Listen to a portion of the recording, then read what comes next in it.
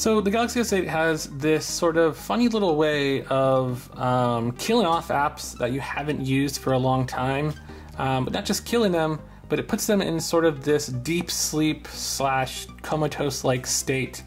This can prevent them from running normally in the background. It can prevent notifications from these apps from coming through.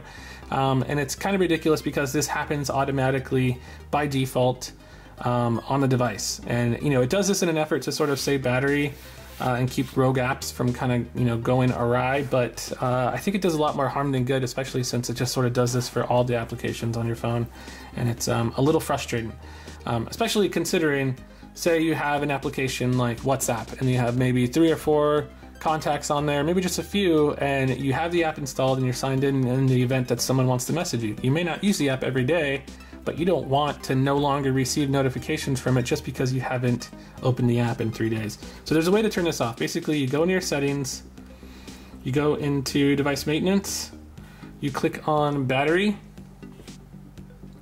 and then from here you're going to click the 3-dot menu here at the top and go to advanced settings, and it's called app power monitor. I recommend just turning the whole darn thing off. But if you want, you can still receive notifications from it, sort of warning you about apps or letting you know that there's apps you haven't used in a long time. And then you can just sort of turn off the automatically sleep feature. And you can also customize it. If that's what you want to do, you can have it automatically do stuff. And then you can sort of set from the default of, I believe it's 3 days, you can set it to like 4 days, 5 days, or maybe even a week. Apps that you haven't used in a week, it'll automatically sleep and they will no longer function on your device. It's almost like they'll be in this weird zombie, half living, half dead type deal. I don't recommend this. I think it's a terrible feature and you should turn it off completely.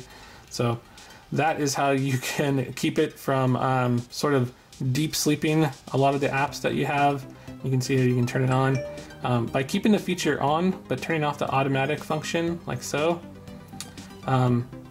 You can still, if you decide to, I mean that's also a very good alternative. You can go to your app power monitor list here and sort of see which apps have been using battery. These ones really haven't been using any battery at all, but they sort of do remain open in the background, and you can sort of just deep sleep these by clicking on them. If it's an app like, hey, I'm never going to really use that app, McDonald's maybe, save power, and this will sleep those apps and put them into a coma. And you don't have to worry about them ever using any kind of battery. But again, I don't really recommend it. Just turn the darn feature off and yeah, stop the madness.